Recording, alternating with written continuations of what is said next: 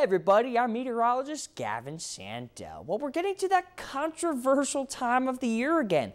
Daylight saving time is coming to an end. But before I go any further though, I want to clear something up to you guys. You might mention it as daylight savings time.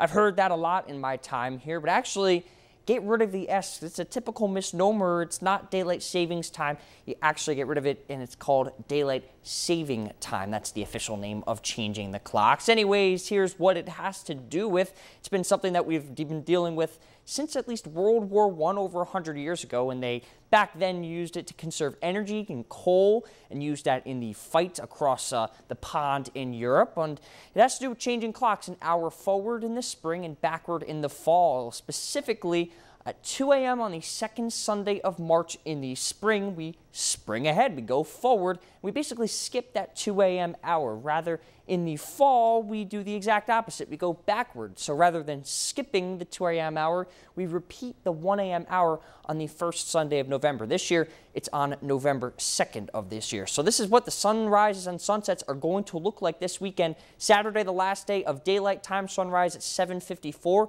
Now you're flipping that 59 minutes before, so now it's going to be at 6:55 on Sunday. This is the thing, though, that people are really going to notice on Saturday. That sunset already early, 6:17 p.m., but once we get to Sunday, now this is a true winter sign. 5:16 p.m., you can really start feeling it once those sunsets get a little bit earlier in our area. But regardless of all the shifting that we do, the day length is going to stay the same. We're already on that decline from the summer solstice down in June, and we're going to keep declining until we get to the winter solstice at the beginning of the end of December, We're at about 10.5 hours of daylight, and once we get to the bottom, we'll be at about 9 until we'll rise in the later stages of the winter and spring once we get to June for 15 hours. But like I said before, it's a very polarizing, controversial issue. There was actually a Gallup poll that came up earlier this year.